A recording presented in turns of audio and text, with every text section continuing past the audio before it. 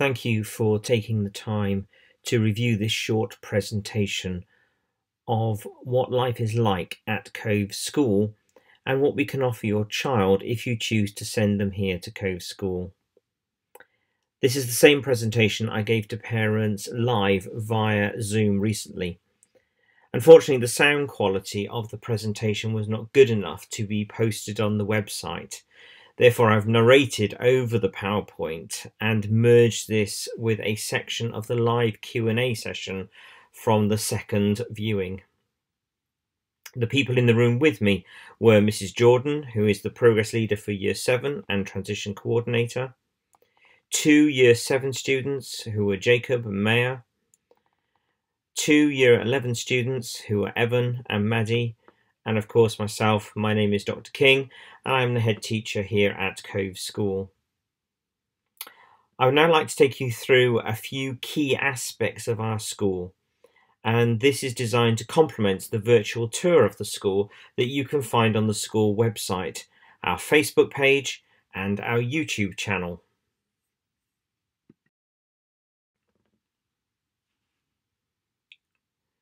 We are all very proud of Cove School. It has been an incredible journey over the past 6 years.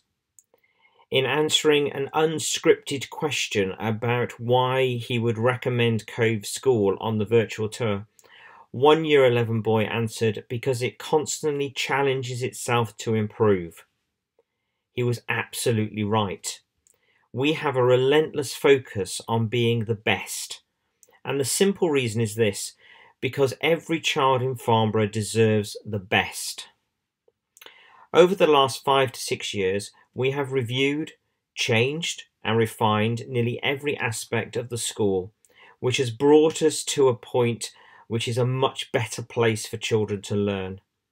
One where all stakeholders take responsibility for their learning, so that every child can achieve more than they ever thought possible. Ofsted recently graded us as solidly good in all 4 categories, but this is just one mark. Yes, it's an important mark. GCSE results are constantly improving, but this is another marker. Behaviour and attitudes to learning are the best they have ever been at Cove School, and yet this is another marker. But actually, what is really important is the ethos as you walk around the school, as you see the children play, as you see the work they are producing in the classrooms, as you see the teacher-student relationships. You see an ethos of a caring, engaging, vibrant learning environment, one where children are happy, safe, and proud of their school. Our vision is simple: every child in every classroom, every day, achieving excellence. This starts before your child begins at Cove School in September 2021. It starts by building the essential partnership between school, home, and your child in their primary school. This partnership is the bedrock to future success. Mrs. Jordan, who has worked at Cove for a long time, leads the transition team and heads up the Year 7 tutor team. She starts by visiting all the children in their primary school from Easter onwards. We then organise transition days in June, which includes a new parents' induction evening. We also offer additional visits for specific students who need additional support during transition. Your child's experience at Cove means they are part of a tutor group, one where the tutor stays with them throughout their time at Cove School. They are part of a year group, and they are also part of a house system. We have 4 houses at Cove, which is Austin, Wellington, Montgomery, and Cody.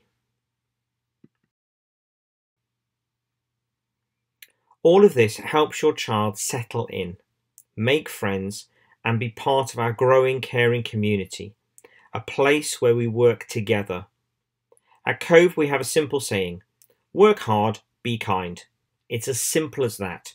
Work hard, be kind. Why we believe this is the best place for your child?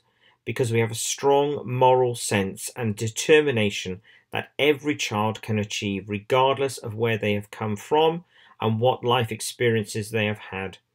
We are simply ambitious for every child that walks through our doors at Cove School.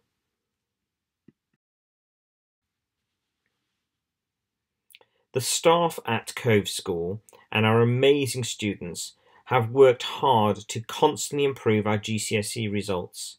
Last year was a challenging year for all of us, and yet the improvement continued. We planned carefully, securing 2 full sets of mock examinations conducted under exam board conditions. My staff spent a considerable amount of time moderating the students' work. They spent hours discussing the evidence with exam boards and with the Hampshire inspection team to ensure the most robust data was submitted. Therefore, you will see 2/3 of the students gaining a pass in both English and mathematics. Over 60% of triple science students gained the highest grades of 7 to 9.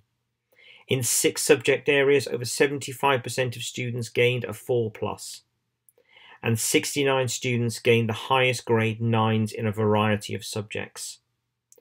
All of this academic success is underpinned by our extensive extracurricular programme, high quality and broad pastoral support, award-winning programmes such as that for careers and post-16 education, and our innovative student leadership programme which begins from Year 7. Soon after your child enters that year group, they can apply to be a junior prefect. Teaching and learning is our core business. It will always be our main focus and key priority for improvement, no matter how good we get. Cove has been a place of choice for new teachers to train, with over 13 PGC, SCIT and NQTs training at our school this year, from places like the Weydon Eye-to-Eye Partnership, Portsmouth, Southampton and Winchester universities. As many of you know, stability in staffing has been a real battle in recent years for a variety of national and local reasons. We are now in a much more stable and better place with staffing, and we believe that the teaching staff at Cove School is the best it has ever been. Our curriculum is a broad and balanced model, one where we ensure all our students experience the fullest range of subjects for the 3 years of Key Stage 3. In Year 9, they can choose their 4 GCSE BTEC option subjects, which they can study to GCSE level. Our teaching strategy, as can be seen on this slide, is what permeates everything we do at Cove School. At the heart of every subject and lesson is the core knowledge and understanding required for deep learning, but this is underpinned by the skills in literacy, oracy, and active listening.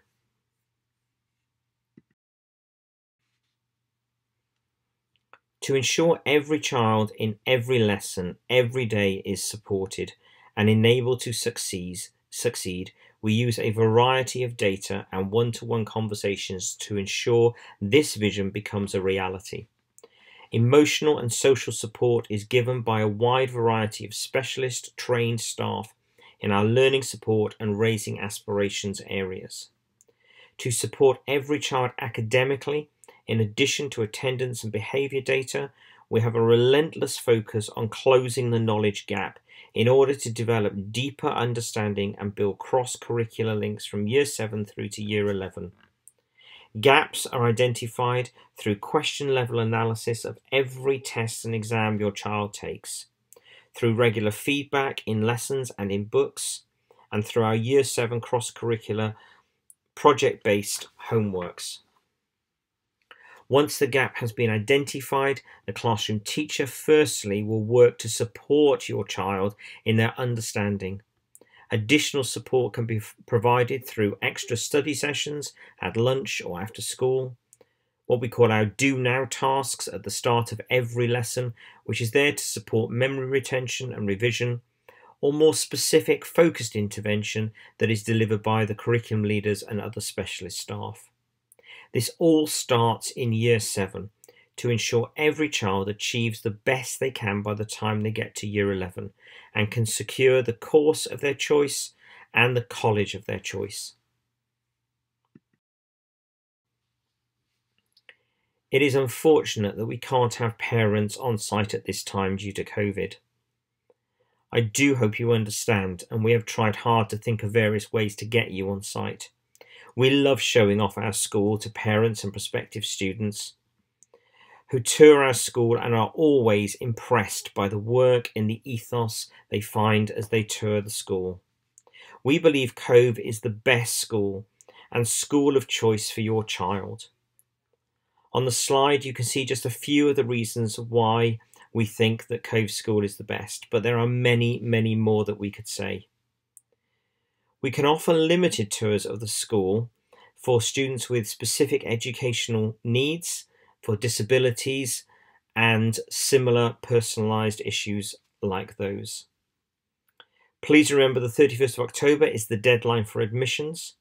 And if you have any further questions, please do not hesitate to contact us via email or phone. And we hope and look forward to seeing you in person in September 2021 or before. Following this presentation is an extract of the live Q&A session from the second event. I hope you enjoy. Thank you for listening. Normally working. But the school is a great place, and I know I'm biased because I'm head teacher here. But hopefully these lovely children and the pictures that you see on our Facebook feed, if you want to have a look on there, we tend to post quite a lot of pictures of children working or playing sport or whatever it might be on our Facebook feed, on the virtual tour of the school, and hopefully by the conversations you've had with our Year 7 parents who have their children at the school at the moment will be of help because they've got first-hand information back. So if you have any questions, please just put them into the comments bank, and Miss Stavely will pick them up and pass them to myself, Miss Jordan, or these lovely children that are in front of. If not, I will just pick on them and ask them some questions that they don't know about yet.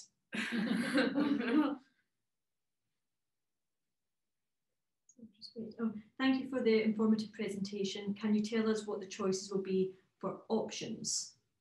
I guess is that Key Stage 4? It's Key Stage 4 options. Maddie, what did you take for options? I took art, drama, music, and history. Evan? I took history, geography, wood tech, and computer science. You haven't taken options yet. So our options, so they can take 4 subjects and they can choose one of 3 different languages. Obviously, normally they would follow the language that they've been studying at Key Stage 3.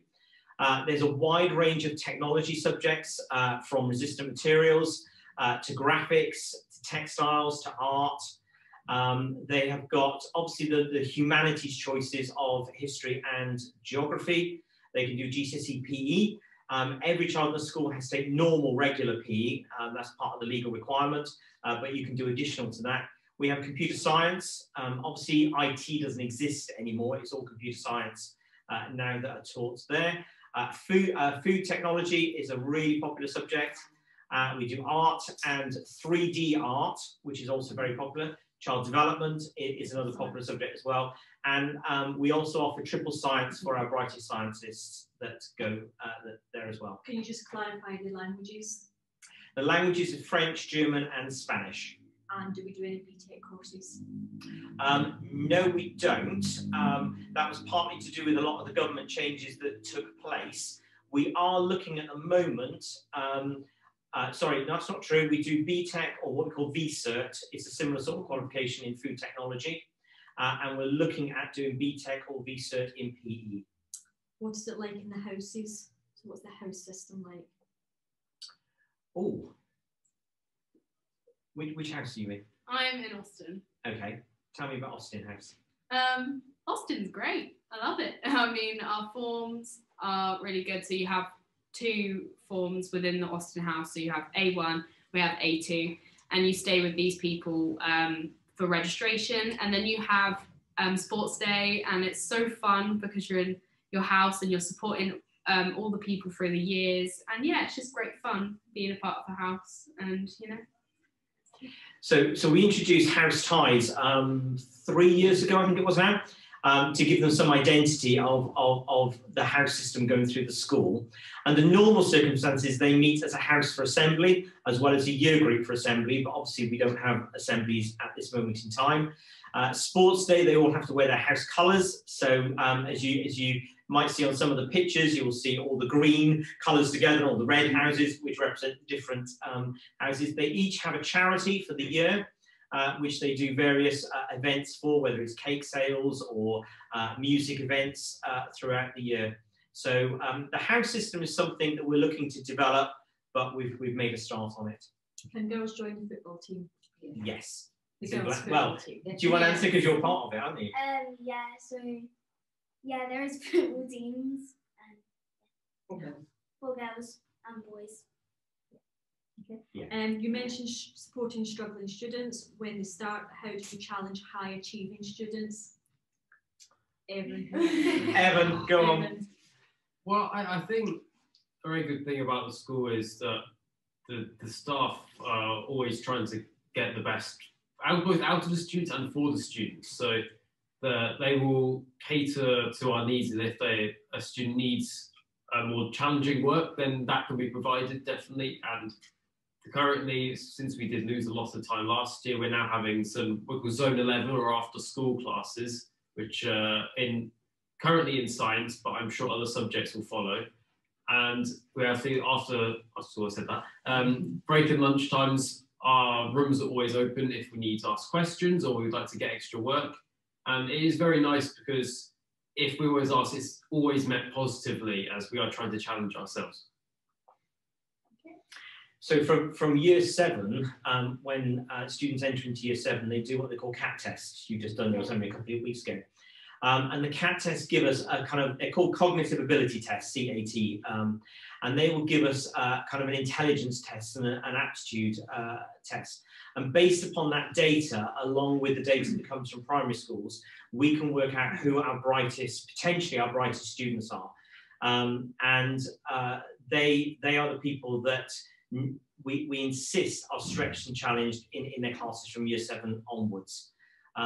But we also have for some of our disadvantaged students, which come under a very clear category of disadvantage, they form part of our Brilliant Club.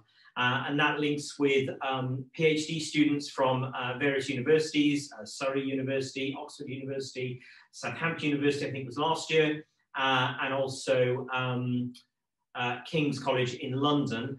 And they do projects with them over a period of time, and they actually have to write up a small research project, and they go to the university and they spend the day at the university. Their parents get invited along, and so on. So it's a very sort of multifaceted approach, but the key is what Evan said, is making sure that they are pushed and challenged within the classroom, as well as the wraparound extracurricular that they get. What computing/coding resources and focus do you have? Who does computing? You doesn't, don't you? We have a very good computer science department, and all the equipment is up to date, and we have very good staff who teach us normally in coding language. Python is our language, if any of you are computer buffs, but it is very good. You spend more time with software programming, and we have other things that can help us, such as this, microbits, they're called. It's very small dot matrix robots almost, I guess. But we can program them, and we're all taught, everyone's taught from year 7 to 9, and then as an option you can take later on. And you do get some very in-depth knowledge that even I struggle to understand sometimes, but we have some very good resources, definitely. So children start programming from year 7, so they use things like Scratch. Have you used Scratch yet? Or Yeah. Yeah, you have. Okay, and build up their programming language to proper scripting languages like Python. Okay. What is your favourite part about the school? You go for that. Well, my favourite is I like the sports and I like art and like drama. And there's a lot of good people here. The teachers are really nice. There's lots of nice people.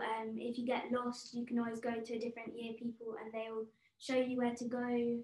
And Maddie? Oh, I think it's just the positivity and the encouragement from your teachers to push and get to that next level.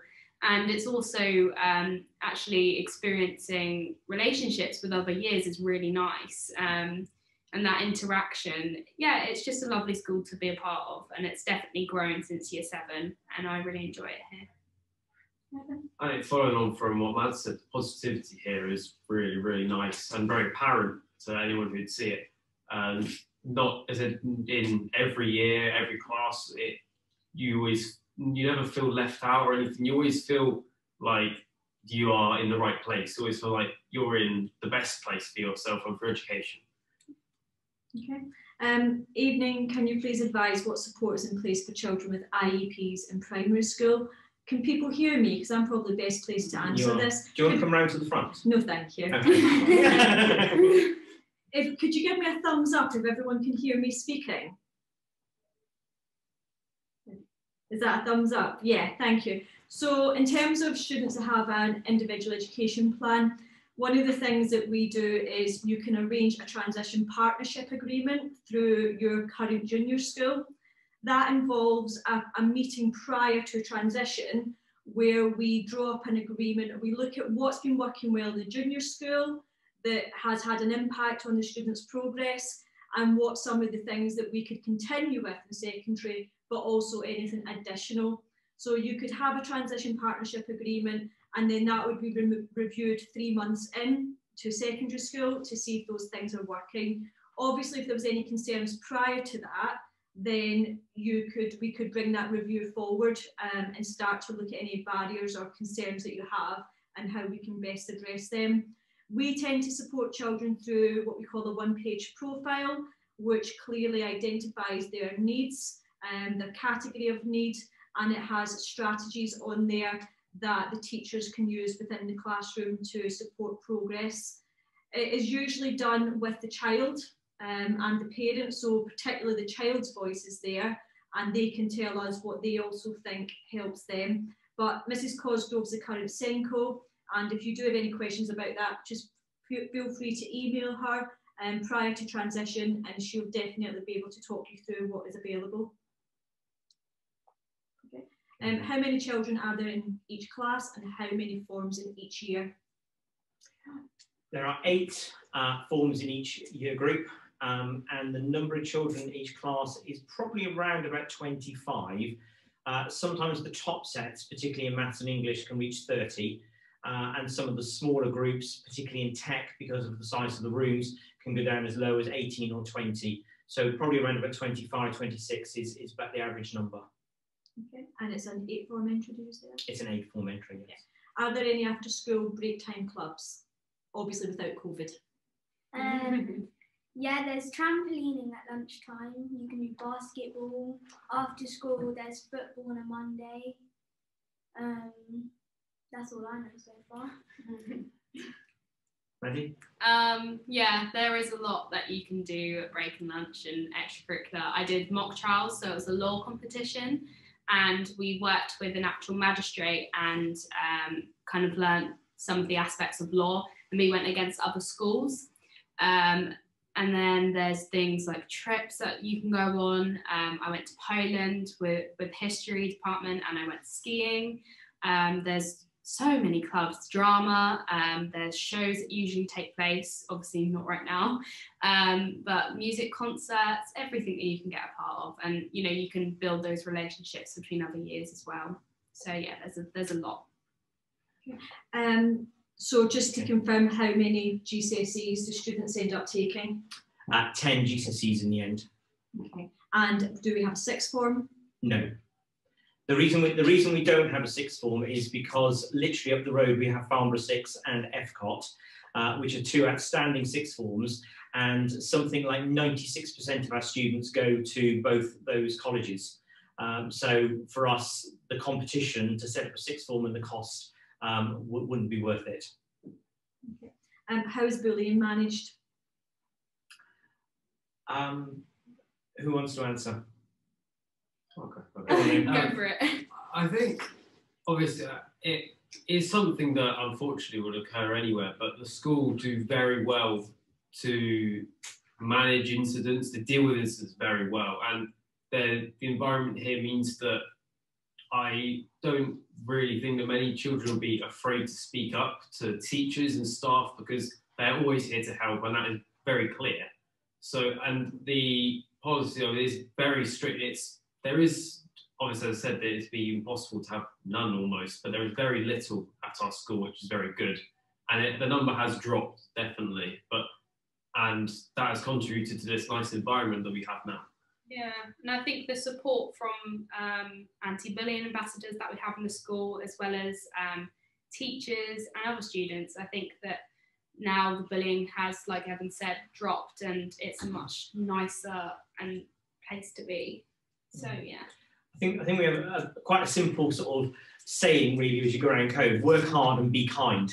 And it's very simple really, that we have quite an open culture here, that children feel very happy to come and talk to anybody if they are people are making unkind comments toward them, or not being very nice to them, which sometimes they class as bullying when it is actually unkind comments, but some of it can be persistent. One of the reasons that we ban mobile phones is because it's very hard to control what people put online. And I think the adage of sticks and stones will break my bones, but names will never hurt me is the wrong way round. Because when unkind comments are written down and people can read it over and over and over again, and people in the local community can add to those unkind comments, it's really hurtful. So we pick that up very, very quickly and deal with it quite sternly once we find out what is going on. Okay, so we have a question about, I think it's relating to lunch passes for lunchtime, so I think I can answer this as well. Some students, we do issue some passes to some students for lunchtime. Those are usually for students who perhaps have a diagnosis such as ASD or social anxiety, and perhaps they can find large queues or the lunchtime overwhelming. So in the best interest of that child's well-being, it's better that they have a pass that allows them to go direct to the front, pick up their lunch, and then they can attend one of our nurture rooms or go to a quiet area in the school where it doesn't feel so overwhelming. The school has clearly improved great in the last past 5 years. What are your ambitions for the next 5 years when our children will be students at your school? Oh, well, our ambitions are, we've still, although I think behaviour is 100 times better, as one of the students said today, than it was 5 years ago. And I know at the moment we are kind of battling top buttons put up, and which seems quite trivial, but it is really important for us to get the little things right. The sharpness of which learning takes place in the classroom. Attendance in the school is good. It's 95, 96%, but we'd like to get it even higher. I think that the core aspect of where we want to improve comes down to teaching and learning, and I think it will always be this, to be honest. There are still areas where we need to push children further, where we need to identify certain aspects of learning that are challenging sooner, where we can put better support in where it's needed. So I think it's that constant refining of teaching and learning that we have the best outcomes and the best support that we possibly can. So I say that's our key focus at the moment. Are students streamed by their abilities in all subjects, classes, or just English, maths and science? They're not streamed, no, they're mixed ability apart from those subjects. What are the start and end times of the school day? Well, at the moment, we've obviously got a staggered start and a staggered end to the day, but normally it's 8:30 to 3:05. Okay. Is there a strict uniform rules, things like jewellery and other information in regards of uniform? Yes. So the uniform you can collect from Brenda's, and they sell exactly what you need. We are very strict on uniform in terms of the trousers people wear, the shoes that they can wear, as I said, top buttons, ties, blazers, and so on. And part of that is to do with life skills. It's a part of it is about being proud to be a code student, but a part of it is preparation for life skills, that you are ready for the next stage in your life, that you take pride in your appearance. It's also uniform, apart from being an identifier of code, it's actually a leveller that we are literally all part of the code learning community, regardless of what your social or economic background is. So uniform to us is very, very important. Do you have a list of the lunchtime and after school clubs that are available? And also, do you play rugby in PE and after school? Yes, we do play rugby. In fact, on the virtual tour, the match that is taking place on the upper field, although you might not be able to see it from the height, is actually a rugby match that's taking place. Sorry, what was the other part of the question? A list of lunchtime activities. Yeah. And there's a list of lunchtime activities and after school activities, which we photocopy of and we put on each tutor board in each tutor room, so that the students are able to look and see what's going on. Plus they're put on the boards around the school as well. And you'll find them on our website. They're updated every half term. Do you have a list of the subject options that you spoke about on your website, please? Yes, if you go on the website and look under Year 9 options, you will see last year's option booklet on there, and it has all the subjects. What percentage of students successfully go on to further education? This is a big success for us, because we are one of the highest schools in Hampshire, and we are one of the highest schools nationally for children that go on to sixth form and stay. And that's really important, because some schools will report the number of children going to sixth form, but come Christmas, they drop out. So for us, we are 2% above Hampshire and 4% above national. So it's 96.8%, I think it was last year. Okay, and last question, unless there's anyone else, and I'm happy to answer this if you want, since I did the policy, is did you say mobile phones were banned, and if so, how is this enforced and regulated? How many oh, that's different. So in terms of the mobile phone policy, we brought that in about 2 years ago now, because we were experiencing a high percentage of cyberbullying, and that some of it was happening during the school day. The mobile phone policy is very clear now. Students must have it switched off and in their bag before entering the school gates in the morning. If throughout the day their mobile phone is seen or heard, in the first instance it's confiscated for 24 hours. If they have a second offence, it's 48, and then a third offence is 72. The parents of the school have been amazing working with us in that policy, and I would go as far to say is it's pretty much eradicated. We have the odd mobile phone that has to be confiscated, but considering there's over 900 students, it's very rare that students will have mobile phones out in lessons or around the school. And how many applicants do you have per space? At the moment, we are sitting on one applicant for one space. Last year we had slightly less, and the year before that we had more. So it's basically 1 for 1. So our pan is 210. I'm really sorry, I'm not sure what the last question is, but it says, is there any item that they are not alone in school? I'm not sure. Oh, it might be allowed. Oh, yeah. Okay. Normally, children need to be off site by 4 o'clock. There are various exceptions to that if they are being supervised. So sometimes drama productions go on late, but they'll have a member of staff with them. Sometimes there's sports fixtures, but obviously they have members of staff with them.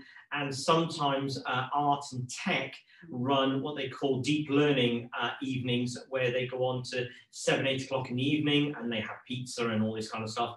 But obviously they're supervised with staff. We don't allow children to be on site on their own. I also think that question might relate to items as in electronic items. So I think it's just the same as mobile phone. We don't encourage children to bring any electronic devices that could be lost, damaged, stolen, anything at all like that. And then obviously within our policy we have other things like we highly recommend your children are not bringing things like monster drinks or fizzy drinks and things like that, because they will be confiscated as well. Can the children move up and down groups within English, science and maths, and how Yes. regularly is this reviewed? Yes, they can, and it's reviewed once every term. It's definitely reviewed. I mean, in year 7, I started off in second to bottom, and now I'm in top set in year 11, and that's the same for science. And yeah, so there's always room to improve and to challenge yourself to get further up sets. So yeah, it's not a problem. And the last question is, can you get your own books from home? Is it maybe bring in your own books, like reading books and things? Yes, you can. You bring in your own reading book. Bring my own. Yeah. Yeah, everybody has to have a reading book. Reading is very important, so they read at tutor time, and you'll see people reading around the school site as well. We have an extensive library with over 7,000 books in it, which children can borrow, or you can bring books in from home. That seems to be the last question. Okay. So my last question is, why would you recommend Cove School? It's a really nice school. There's lots of help if you're like lost, stuck with things. The teachers are really nice. You can make loads of new friends. Yeah. What's the key change you would have seen in your 5 years here? Key change is behaviour and positivity, definitely, and just the journey that school's been on to now. It's the best year that I've had in the school, definitely this year. And they don't know these questions, by the way. I'm just kind of like throwing them out to them. I'm just thinking of them as I'm going around. So how has the school prepared you for sixth form? The school is definitely preparing very well, and especially considering we missed so much important time for preparation. But it's very clear the processes that will be going on, and the school are very helpful with that, with information booklets. We've had quite a lot of those recently, not just from the colleges, but other things from the schools that have handed us out. And we definitely feel there's a lot of support here for us to continue our education. That was recognised by the fact that last year we got the National Careers Award, and we're the only school in Hampshire to have got that, and one of the few schools nationally. And that's above and beyond what is the standard required for schools, because our careers programme starts in year 7 and works all the way through to year 11 with various employers and interview techniques and CV writing and option choices and so on. That's it. Okay, well, thank you very much for joining us. We really do wish we could see you in person, because it made life so much easier and actually sort of have a proper chat to you. If you have any other questions, please do just email them in or give us a call, and we'll try our best to answer them. But for now, have a lovely, lovely evening. Thank you.